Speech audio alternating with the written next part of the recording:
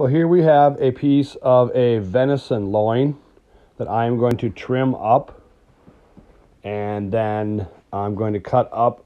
I think this morning we're going to make chicken fried venison for breakfast. So after it was chunked up, then it was probably hammered out on a cutting board and a hammer with some saran wrap over the top so you don't get splatter everywhere, and then dipped in a batter and fried. But one of the most important parts of good venison, first of all, starts at the shot. I mean, once you get the deer down, you want to start cleaning that, really quickly.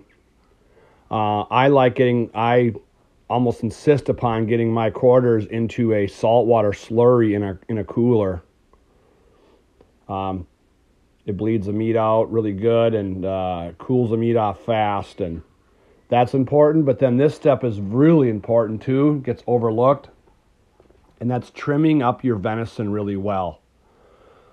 And knowing that any of the white stuff, fat, the tendons, so forth, on venison has a foul taste to it and often gives venison that gamey flavor.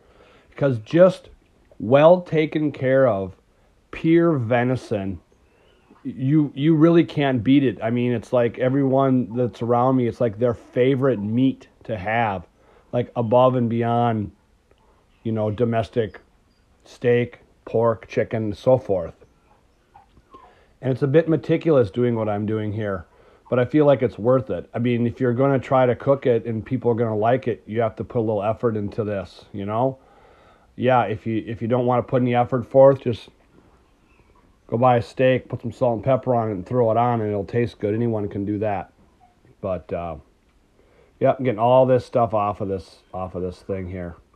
Now, if this was wild hog, I would have left that fat on there, because surprisingly, unlike venison, wild hog fat normally tastes really well. Again, if it's taken care of after it's shot, not just driving around all day and all night bouncing around in the back of a pickup truck.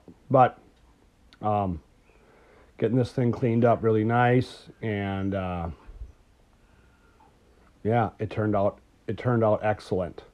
So the whole process is important. Hope you learned something, and thank you.